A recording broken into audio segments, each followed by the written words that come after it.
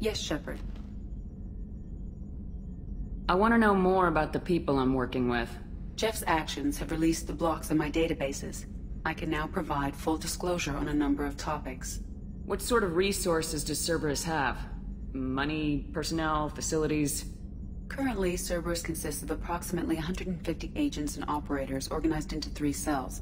I have no solid data on material or fiscal resources. Spending trends indicate that Cerberus has a reliable income of several billion credits per year. Where are they getting that kind of income? Cerberus has several legitimate businesses as fronts to support operations. There also appear to be several wealthy private contributors in the Alliance military-industrial complex. Plus, the elusive man invented the paperclip. He's still getting royalties. That is a joke, Shepard. How is Cerberus organized?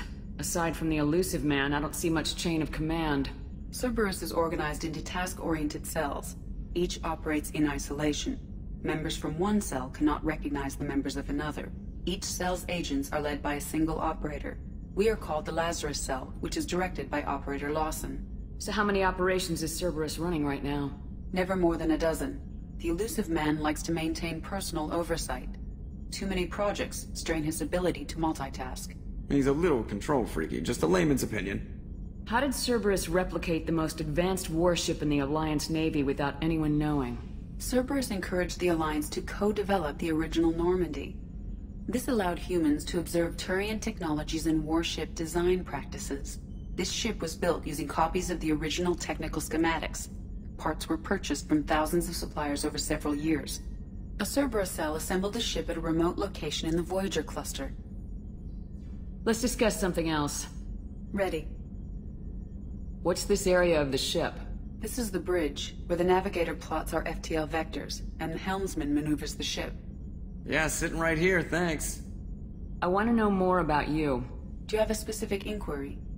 How are you getting along with Joker? Jeff and I have established an equitable working relationship. That's a little sketchy on details. I am the Normandy. He is a skilled helmsman. I trust him to keep me operational. He trusts me to keep him alive. Plus, she's less of a pain about downtime now that the Cerberus locks are off. There's nothing wrong with off-duty distractions, though some of your extranet bookmarks are technically illegal in council space. What? That is a joke. How are things different for you now that you're connected to the ship? It is difficult to put in terms you would understand. I am the Normandy now. Its sensors are my eyes. Its armor, my skin. Its fusion plant, my heart. I'm embodied in a way I have never experienced. Imagine if you'd spent your entire life wearing gloves. One day someone takes them off. You can finally touch the world. Feel it. Where are you? My core intelligence is housed in a quantum blue box located behind the medical bay. What do you do aboard the ship? I operate the ship's electronic and cyber warfare suites in combat. My reaction time is much faster than any organic. I collate the records of shipboard monitoring devices for the elusive man. I have also gained access to anti-Reaper cyber warfare algorithms recovered by Cerberus. The elusive man has monitoring devices on board? He has invested most of Cerberus's resources into the design and construction of this ship. He has an interest in monitoring our progress. Cyber warfare means things like viruses, right? In close-range ship-to-ship combat, I can sometimes break through the firewalls of an enemy's internal wireless network. Once I seize control of their systems, I can turn off gravity or air. I can disable weapons guidance or shields, or I can put their fusion plant in meltdown. On the defense, I manage Normandy's own suite of jammers, decoys, and internal firewalls. Sounds incredibly useful. Why isn't there someone like that on every warship? An organic operator cannot react quickly enough to changing circumstances, or perform the necessary multitasking. This is a role that can only be filled by an artificial intelligence. Unfortunately, we are suspect. Oh, they just don't know you like I do. The Reapers are millions of years more advanced than us. How can you affect them? It appears that my design includes hardware recovered from the wreckage of Sovereign.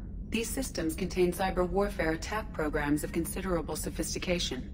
I have allocated most of my processing power to analyzing them. So if she starts claiming to be the vanguard of our destruction, I call shotgun on the first lifeboat. Let's discuss something else. Ready. That's all for now.